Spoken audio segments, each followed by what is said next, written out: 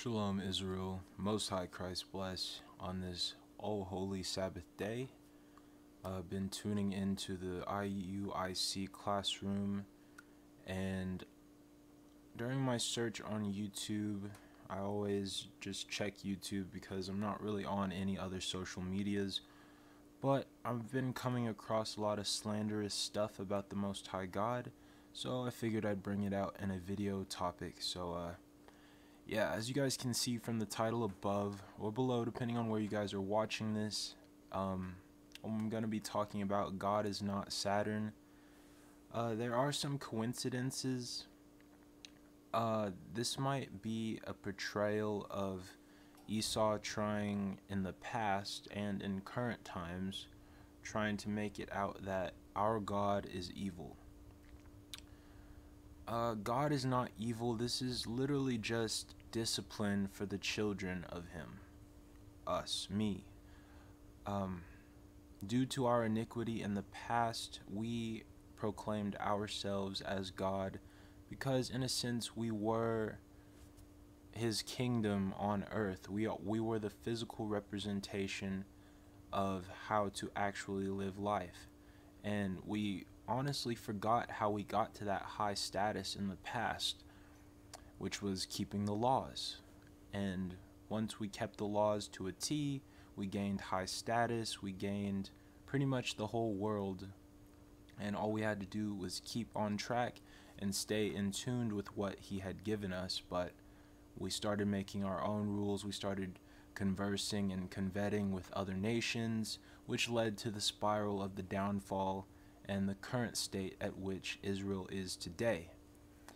That's going to lead me to say that some of the things that they say about Saturn are true. Saturn is not our God, but how they interpret our God is that in the form of Saturn. But Saturn, the cube symbology of the matrix, is what they think is all of reality. And that's kind of true, because this whole reality is just a timeout realm. I've said it in previous videos that this feels like a school or a learning ground, or for better lack of words, a punishment realm. And don't take that as this is hell. I mean, it kind of is. We're surrounded by complete and utter sin at all times, 24/7, 7 days a week. But it's really just to bring us back to the current state that we had fallen from. Israel was perfect. We were perfect in the eyes of God. We're not the best people on earth because there are many of us. It's because there are few. We are the meek. And we shall inherit the earth if we come back to the commandments which brought us to in the past to the highest pinnacle of human evolution. Saturn is not the Most High, though. They might be saying that that is true, but it just isn't. Some similarities that I've been seeing with the Saturn is Yahuwah is that people are saying that this is a simulation. I would agree with that, but only for Esau, only for Edom. They are literally, how I've been seeing it through my biblical perspective, is Esau and Edom are literally just NPCs in this whole video game called the Resurrection of Israel. They are literally fucking computers set here to try and make us stray away from it, as far away from God as possible. And in some ways they are succeeding. But with my vision and with my knowledge, I can't fall back into my old ways. I picked up this nicotine habit. I'm done with this after this is completely out of nicotine. I'm done defiling my body. This is a temple of the Most High God. Am I saying I am the vessel incarnate of the Most High? No. I am literally just as close to the original man as we can be due to our lineage and our genealogy. But as far as the whole comparisons, there's no comparison. God did not eat us. Well, he might have in a symbolical way, but we deserved it because we thought we were him. And that is the ultimate form of iniquity, the ultimate form of blasphemy that man could possibly have, or the Israelites, for a better lack of words. Man has the presumption of all inclusion, but it's just Israel. The Most High God of Israel is literally teaching his children in the grand scheme of things, in the all entirety of the universe that is a school. We're just trying to become the smaller versions of him that we were supposed to be in the garden. Adam, I don't want to say was going to become God, but that might have been what the whole garden was for, was to train us to inherit the kingdom. And the Bible seems to agree with that immensely. But all in all, the original man, or the man formed from the dirt, has so many symbologies with how we are treated today. They literally treat us like dirt because we are from the original man who was created of dirt, which back in the day that would not have any negative connotation because there were no other men but men created from the dirt.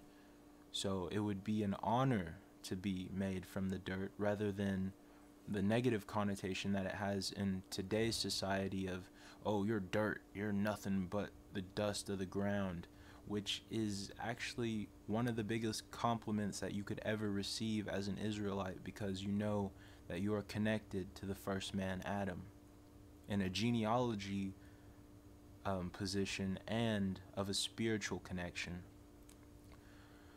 This is going to lead me to say that I have been having immense dreams of men of the past.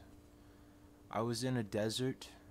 I would assume that to be America, a barren wasteland, for instance, like you've seen in all the music videos, Justin Bieber, Kesha, all these people that just walk through barren wastelands. That's a symbolization of America.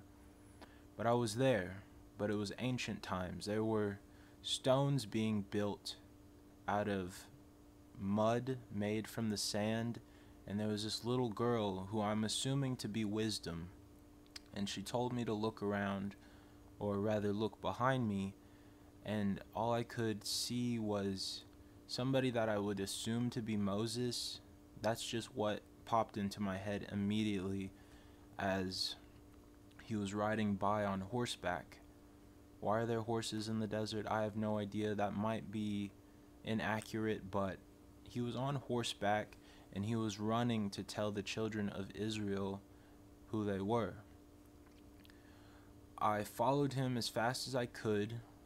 I was keeping up with him at like a breakneck pace. I don't know how I was running that quick, but keep in mind it's a dream. Tons of symbology. I was following him. I finally followed him to the very end, and then everything went black. I'm assuming the blackness is the Most High God's influence. If Jesus was as black as bronze being burned in a furnace, I'm assuming God is like black, like my hair color black. I'm very light skinned, so that man must be all encompassing and beautiful. So I followed him all the way to the very end.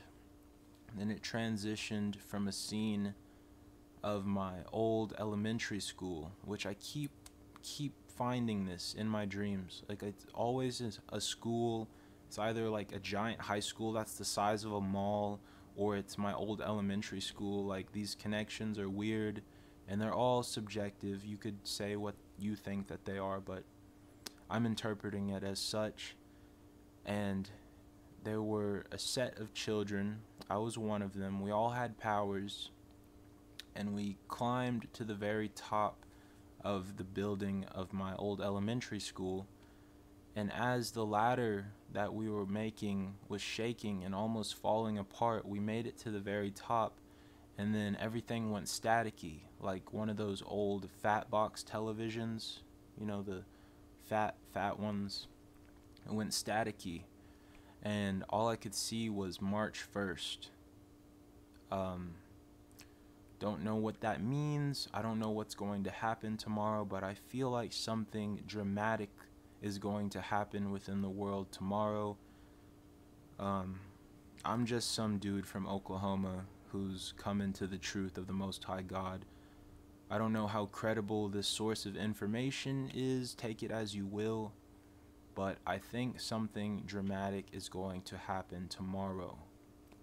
On Sunday, for all inclusiveness, which is, proclaimed as the holy day, which today is Saturday, but those that will honor God on Sunday are doing a great blasphemy. So be careful with what you're worshiping tomorrow. And yeah, that's today's video, guys. A little weird, a little trippy.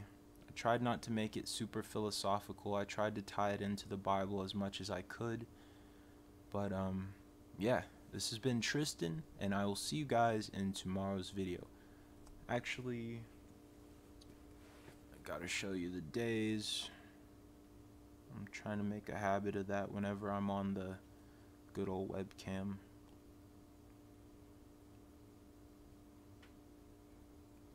But yeah, day 93, day 71 of the hygiene challenge, and I feel great.